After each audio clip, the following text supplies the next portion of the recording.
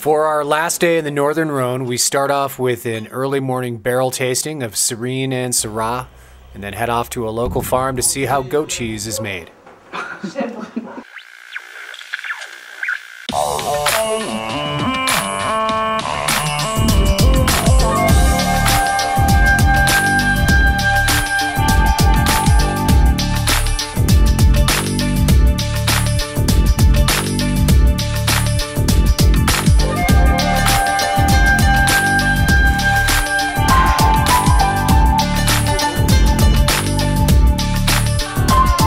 Join us on the ultimate food and wine adventure, the Wine Travelers.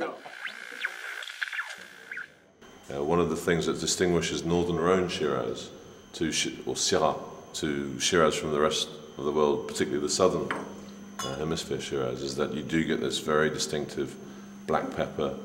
They're here in Saint Joseph, it's black pepper.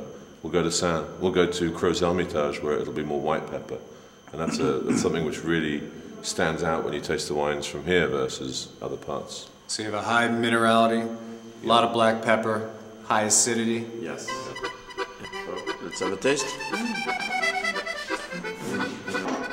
So this is the crazy wine from the crazy vineyard.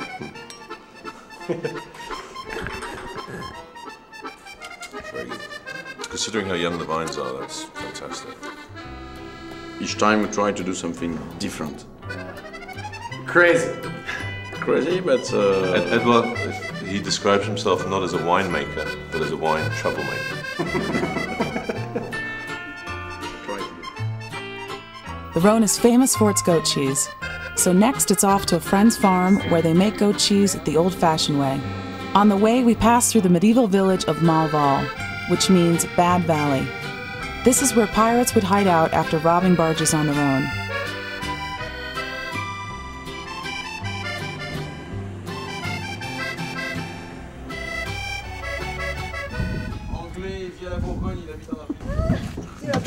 Vous allez bien?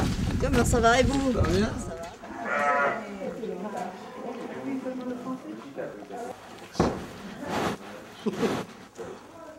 And they do pretty good cheese. So now we're gonna taste the cheese now. Non, tu sais, il n'y a pas de problème. La traite du matin, là c'est la traite du soir. Okay, that's from yesterday night to this morning. The milk they got yesterday morning. They start to make fresh cheese, like that. See? The process of making goat cheese is pretty simple. Put some fresh milk into a cup, add salt, and wait. When she did that, she added salt to help the drainage. Okay, and that brings the water out of it? Yes, exactly. 2 weeks. 2 weeks. The longer you wait, the more flavor and aroma you get. Some people like fresh, some people like older, so she aged some. Très bien. It's a bit chalky, it's not fat. No, that's good.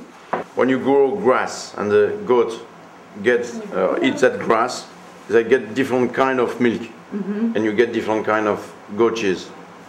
That's why it makes a big difference. Because this flavor is much Even the different. goat cheese, river terroir taste. Okay, so it's like wine. Yes, Okay. exactly. Franchement, sur vous, c'est étonnant, moi je me demande s'il n'était pas infirme. Demain, je pense. Bah, à part ce matin où il peut vioter un peu.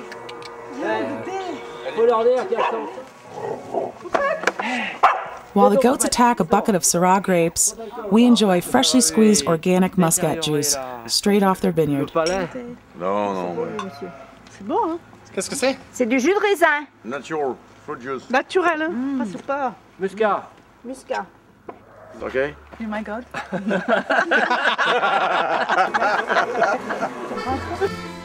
We end our afternoon back at Rochecourt, trying some of Ed's wines from different parts of France and enjoying our last lunch in Alain's hut.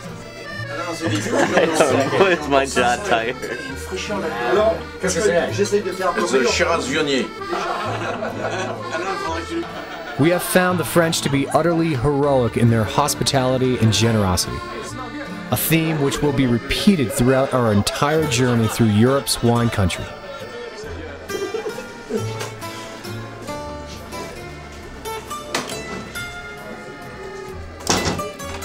Merci. Bon voyage, bon retour. Hein?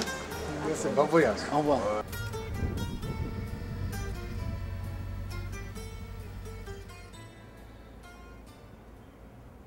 Merci. Merci. Et à la prochaine fois. À la prochaine fois. Au revoir. Merci. Under cool skies, we pack up the van again, reluctant to leave but excited for adventures to come. We are going in south of the Rhone, in the Grenache country. We are heading south, into the Mediterranean sun of the Southern Rhone, to olive trees, lavender fields, and dark, sweet Grenache.